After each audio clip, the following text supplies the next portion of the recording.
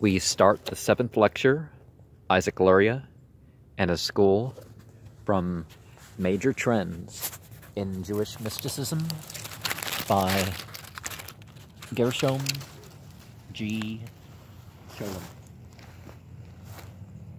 1. After the exodus from Spain, Kabbalism underwent a complete transformation, a catastrophe of this dimension, which uprooted one of the main branches of the Jewish people, could hardly take place without affecting every sphere of Jewish life and feeling. And the great material and spiritual upheaval of that crisis, Kabbalism established its claim to spiritual domination in Judaism. This fact became immediately obvious in its transformation from an esoteric into a popular doctrine. When Jews were expelled from Spain in 1492 of the Common Era. Wait, isn't that Columbus sailed the ocean blue too? The Kabbalistic form of Jewish mysticism had reached the end of a certain stage of development. The main currents of 12th and 13th century Kabbalism had run their course by the close of the 14th century and the beginning of the 15th. This concluded with the beginning of the persecution of the Jews in Spain and the appearance of Marrano Judaism after 1391, and the literature of the 15th century reflects an unmistakable felicity of religious thought and expression. The Kabbalists of the time were a small group of esoterics who had little desire to spread their ideas, and who would have been the last to promote any movement for introducing radical changes into Jewish life, or for altering its rhythms. Only two isolated mystics, the authors of the Reya Mahemna and of the book Palaya, had been dreaming about a mystical revolution in Jewish life, and nothing had responded to their call. Kabbalism was essentially the privilege of the elect who pursued the path of ever deeper penetration into the mysteries of God. This attitude was clearly manifest in the older Kabbalah, with its neutralization of all messianic tendencies, which, though not complete, was very marked. This comparative indifference to the suggestion that the course of history might be somewhat shortened by mystical means was due to the fact that originally the mystics and apocalyptics had turned their thoughts in the reverse direction. The Kabbalists concentrated all their mental and emotional powers not upon the messianic end of the world, but upon the closing stage of the unfolding universe, but rather upon its beginning. Or, put it in other words, in their speculation, they were on the whole more concerned with creation than with redemption. Redemption was to be achieved not by storming onward in an attempt to hasten historic crises and catastrophes, but rather by retracing the path that leads to the primordial beginnings of creation and revelation. At the point where the world process, the history of the universe and of God, began to evolve within a system of laws, he who knew the way by which he had come might hope eventually to retrace his steps. The mystical meditations of the Kabbalists on theogony and cosmogony thus produced a non-messianic and individualistic mode of redemption or salvation.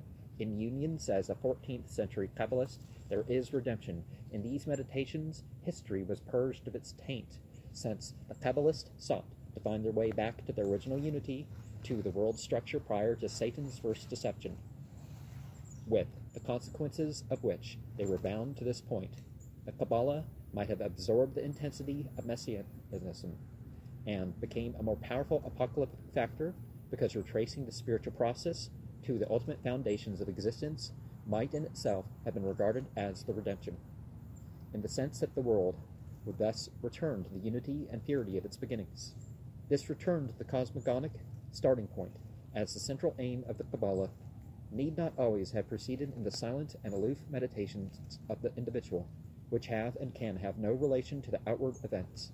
After the catastrophe of the Spanish expulsion, which so radically altered the outer aspect of the Kabbalah, if not its innermost content, it also became possible to consider the return to the starting point of creation as the means of precipitating the final world catastrophe, which would come to pass when the return had been achieved by many individuals united in desire for the end of the world. And, well, it's not just to end the world, right? But certainly, if we want a messianic age, we're certainly going to have to, be the sort of decent people that can, be properly led by such an anointed one, right? A great emotional upheaval having taken place, the individual mystic's absorption could have been transformed by a kind of mystical dialectics into the religious aspiration of the whole community. In that event, what had been hidden under the mild aspect of tikkun, striving for the perfection of the world, jihad, if you're going to, jihad and fi sabilillah, if you're going to throw in the Arabic phrase, and yes, Jews would agree that Allah is God, would be revealed as a potent weapon, one capable of destroying all the forces of evil, and such destruction would in itself have been tantamount to redemption.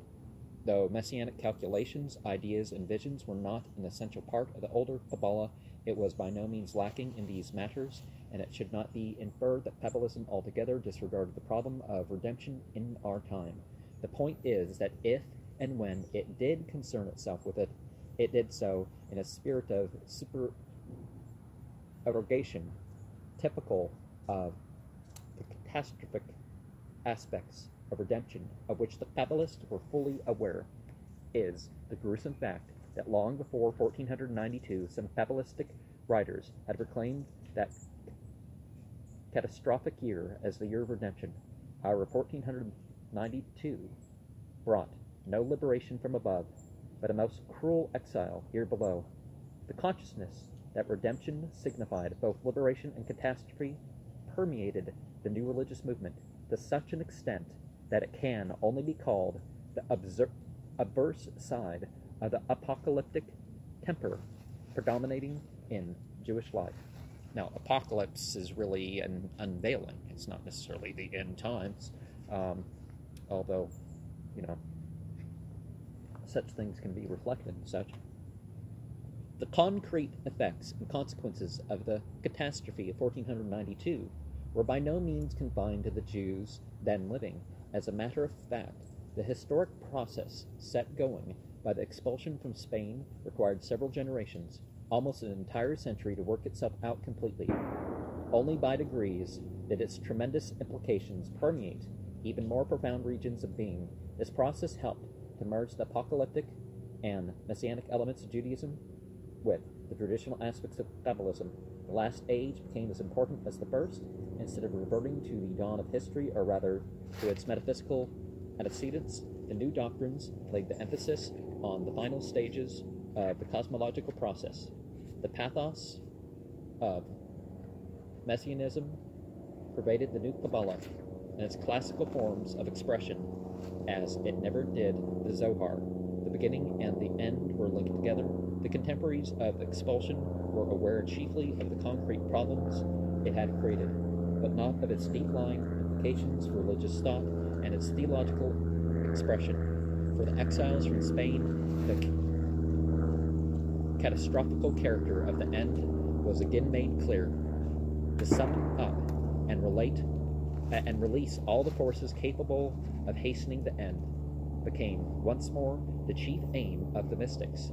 The messianic doctrine, previously the concern of those interested in apologetics, was made for a time the subject of an aggressive propaganda. The classic compendia in which Isaac Abarbanel codified the messianic doctrines of Judaism a few years after the expulsion were soon followed by numerous epistles, tracts, homilies, and apocalyptic writings, in which the repercussions of the catastrophe reached their most vigorous expression. In these writings, whose authors were at great pains to link up the expulsion with the ancient prophecies, the redemptive character of the 1492 catastrophe was strongly emphasized. The birth pangs of the Messianic era, with which history is to end, are, as the apocalyptics would have it, to collapse, were therefore assumed to have set in with the expulsion. The sharply etched and impressive figure of Abraham Ben Eliezer HaLevi in Jerusalem, an untiring agitator and interpreter of events, pregnant with redemption. It is typical of a generation of Kabbalists in which the apocalyptic abyss yawned, but without swallowing up the traditional categories of the mystical theology. Has happened later, transforming it. The emotional force and eloquence of a preacher of repentance were here combined with the passion for the apocalyptic interpretation of history and of historical theology, but the very belief that redemption was near prevented the drastic experiences of the expulsion, vividly as they were still remembered, from being transmuted into ultimate religious concepts only gradually as the expulsion ceased to be regarded in a redemptive light and loomed up all the more distinctly in its catastrophic character, did the flames which had flared up from the apocalyptical abyss sweep over wide areas of the Jewish world until they finally seized upon and recast the mystical theology of Kabbalism, the new Kabbalah, which was fashioned from this transforming and fusing process in the community of the devout at Safed, bore enduring marks of the event to which it owed its origin. For once, the catastrophic had been sown as a fertile seed in the heart of this new Kabbalah. Its teachings were bound to lead to that further catastrophe which became acute with the Sabbatean movement, the mood which prevailed in Kabbalistic circles and kindled by the apocalyptic propaganda in the groups influenced by them, reflected most revealingly in two anonymous works, Sefer HaMeshev, the Book of Revelations, and Kav HaKetorah. HaKetorah? I'm not sure how these are spelled, some of them, so I don't necessarily know how to pronounce it. The Censor, written about 1500 of the Common Era, and it's preserved in manuscript. The first is a commentary on the Torah, and the second commentary on the Psalms. Both authors tried to force apocalyptic meanings into every word of the Scriptures. The Scriptures were alleged to have 70 faces, and to manifest a different face to each generation with a different mode of address. In their own generation, every word of the Bible was assumed to refer to exile and redemption. The entire Scriptures were interpreted as a series of symbols of the preliminary events, sorrows, and travail of the redemption, which these authors most vividly envisaged as a catastrophe. The author of Kav HaKetorah, in particular, took up a very radical position, employing every device of that mystical precision with which the Kabbalists read the Bible. He infused extraordinary apocalyptical meanings into the words of the Psalms and held up the Psalter as a textbook of the millennium and the messianic catastrophe. He furthermore developed an exceedingly bold theory of the Psalms as apocalyptic hymns and of the comfort which these hymns yield to worshippers. The secret function of true hymns was to serve as magical weapons to be wielded in the final struggle, weapons which were endowed with unlimited powers of purification and destruction, so that they might annihilate all the forces of evil. Well, perhaps that's a little bit overstating it, but they are formulas. The power, you could say, lies in God, and we say that it comes in, and we're vehicles for that, or we're means for that. But the means, whether it's us or even the Scriptures and religious acts itself,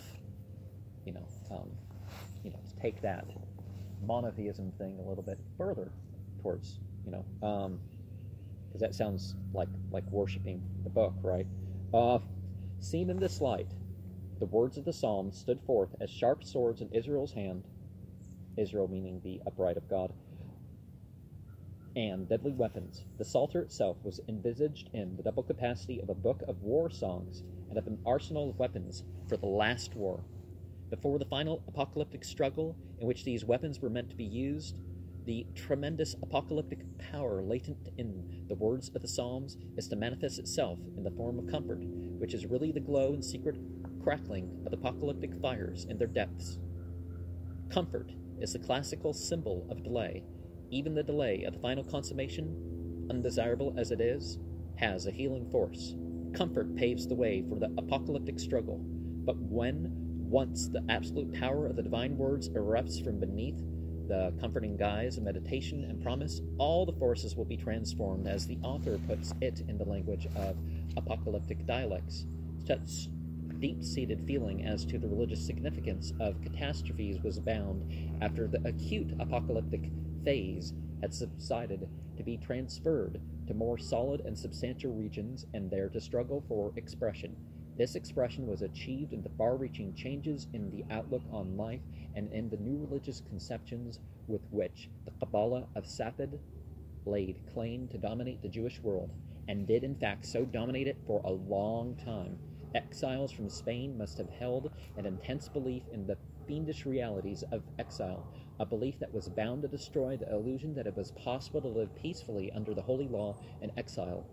It expressed itself in a vigorous insistence upon the fragmentary character of Jewish existence and in mystical views and dogmas to explain the fragmentariness with its paradoxes and tensions. Now, when you're not in a religious state, I would definitely say that as long as you're not being oppressed, just because others around you aren't making the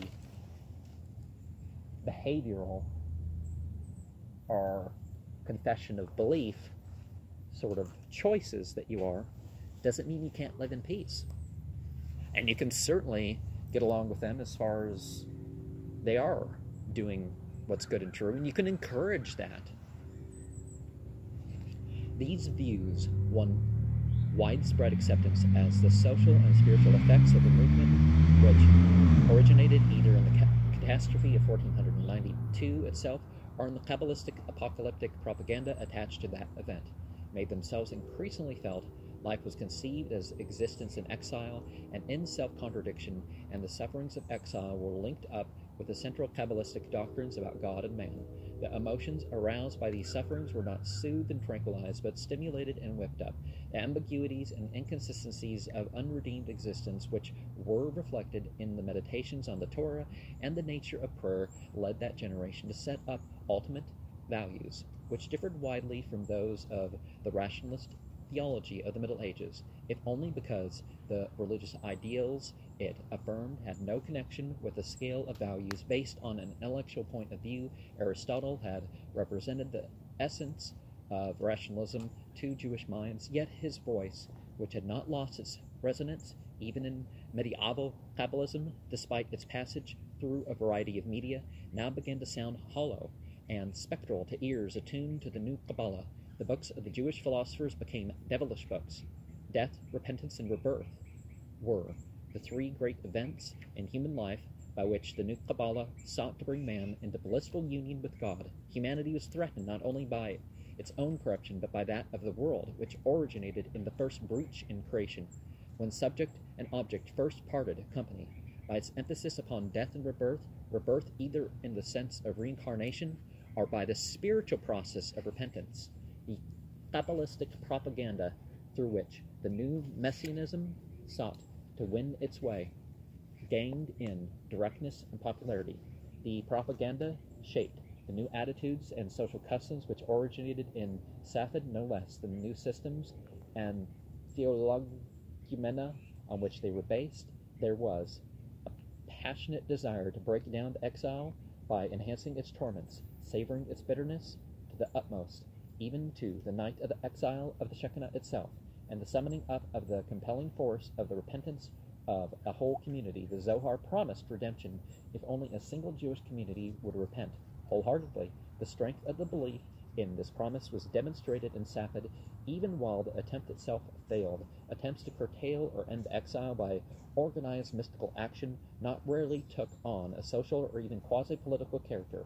All these tendencies, which were manifested in the very theater of the redemption, Eretz Israel, clearly reflected the circumstances in which the Kabbalah became the authentic voice of the people in the crisis produced by the banishment from Spain. The horrors of exile were mirrored in the Kabbalistic doctrine of metempsychosis, which now won immense popularity by stressing the various stages of the soul's exile, the most terrible fate that could befall any soul, far more ghastly than the torments of hell, was to be outcast or naked, a state producing either rebirth or even admission to hell. Such absolute exile was the worst nightmare of the soul, which envisaged its personal drama in terms of the tragic destiny of the whole people. Absolute homelessness was a sinister symbol of absolute godlessness, of utter moral and spiritual degradation. Union with God or utter banishment were the two poles between which a system had to be devised in which the Jews could live under the domination of law, which seeks to destroy the forces of exile. This new Kabbalism stands and falls with its program of bringing its doctrines home to the community and preparing it for the coming of the Messiah. On the lofty pinnacles of speculative thought, sustained by the deep fonts of mystical contemplation, it never proclaimed a philosophy of escape from the maddening crowd. It did not content itself with the aristocratic seclusion of a few elect, but made popular education its business. In this, it was for a long time surprisingly successful, a comparison of typical popular moralizing and edifying treatises and writings before and after 1550 of the Vulgar Era reveals the fact that until and during the first half of the 16th century, this type of popular literature showed no trace of Kabbalistic influence. After 1550, the majority of these writers propagated Kabbalistic doctrines. In the centuries that followed, almost all the outstanding treatises on morals were written by mystics, and with the exception of Moses Hayim Zato in his Path of the Upright, Mesalath, Yesharim, their authors made no attempt to conceal this fact. Moses Cordovos, Tomer Deborah, Elijah de Vidas Reshith, Chokma Eliezer, Ezekri's Sefer Haradim, Hayim Vital's Share Kedusha, Isaiah Horovitz, Shneh, Uchath, Habereth, Zeba, Koidenavers, Kav Ha-Yashar, to mention only a few of a long list of similar writings between 1550 and 1750. All played their part in carrying the religious message of the Kabbalah into every Jewish home. Part 2. The most important period in the history of the older Kabbalah is linked up with the little Spanish town of Gerona and Catalonia, where a whole group of mystics were active in the first half of the 13th century. This circle was also the first which succeeded in familiarizing influential circles of Spanish Jewry with Kabbalist thought. It was mainly their spiritual heritage that was brought to the fore in the Zohar. Similarly, the town of Safed in Upper Galilee became about 40 years after the exodus from Spain the center of the new Kabbalistic movement.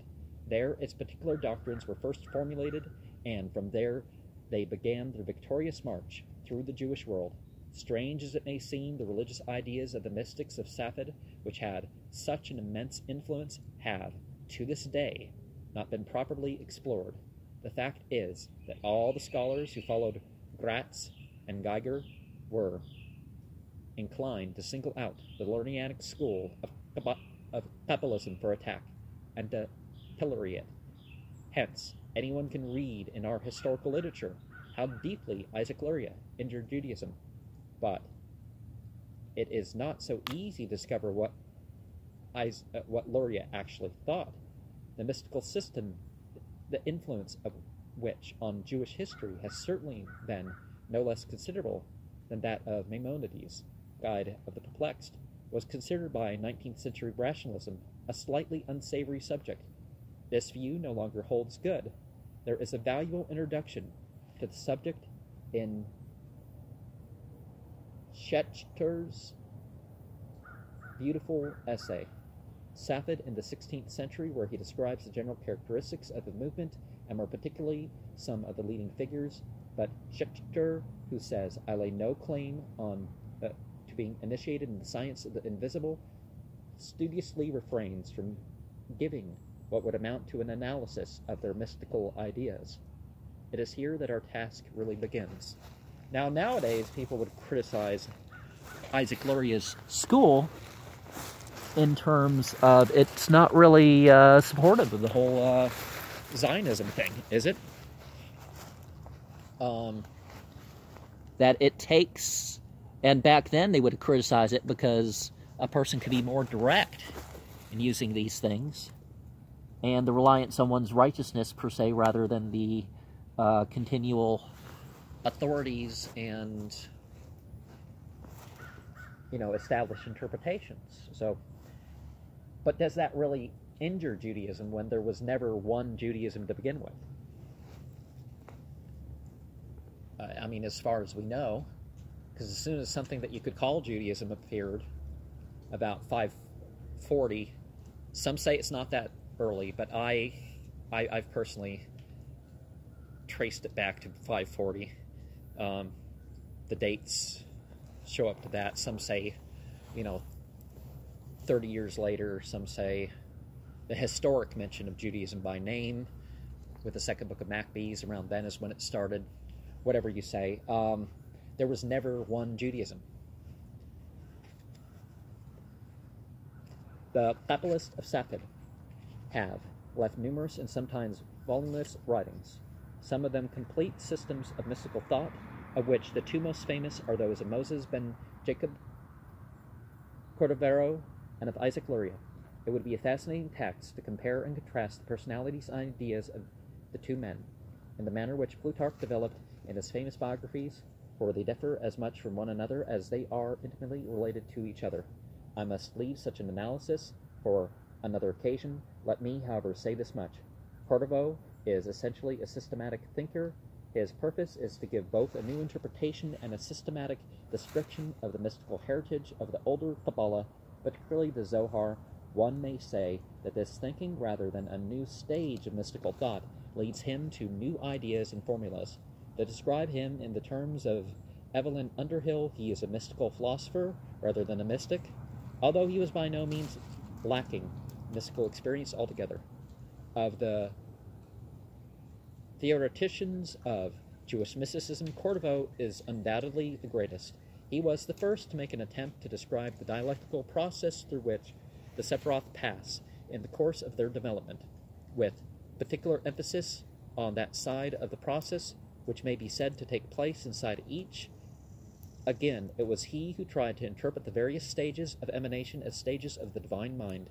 The problem of the relation of the substance of Ein Sof to the organism and instruments, Scholem, i.e. vessels or bowls, through which it works and acts, was one to which he returned again and again. The intrinsic conflict between the theistic and pantheistic tendencies in the mystical theology of Kabbalism is nowhere brought out more clearly than in his thought, and his attempts to synthesize the contradiction not only dominated the speculative side of his thinking, but also produced tentative solutions which are frequently as profound and audacious as they are problematical.